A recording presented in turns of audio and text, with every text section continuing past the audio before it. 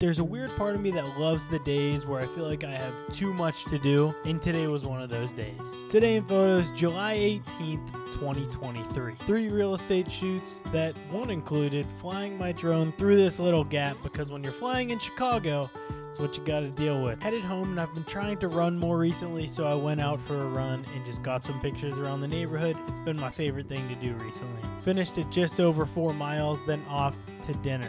Got some pretty views along the way as well. We went to Alla Vida. Haven't been there. The food was great. I wish I would have ordered something different, to be honest. A little work, a little play. It's a good day to me.